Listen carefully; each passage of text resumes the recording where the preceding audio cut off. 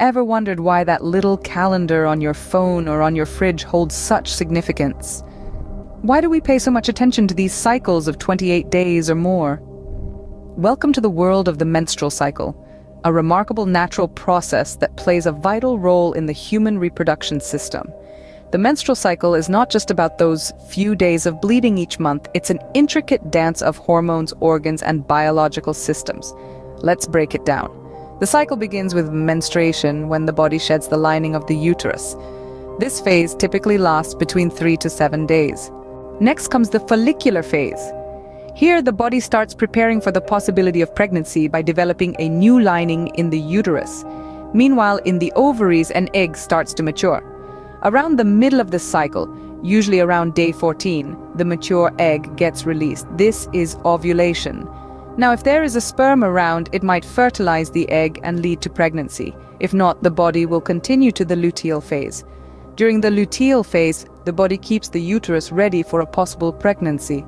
If no fertilized egg implants, the cycle ends and menstruation begins, marking the start of a new cycle.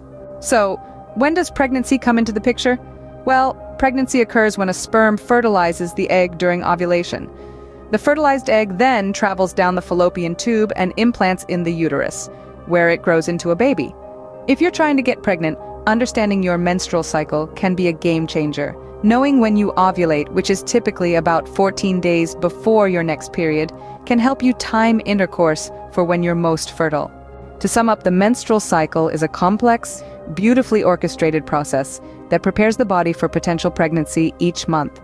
It starts with menstruation, proceeds to the follicular phase, peaks with ovulation, and ends with the luteal phase unless a fertilized egg implants in the uterus, leading to pregnancy. Understanding this cycle not only helps in family planning but also in maintaining overall reproductive health.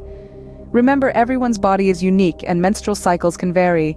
If you have concerns or questions, always reach out to a healthcare professional, because knowing your body, understanding its rhythms and cycles, is a powerful tool for health and well-being.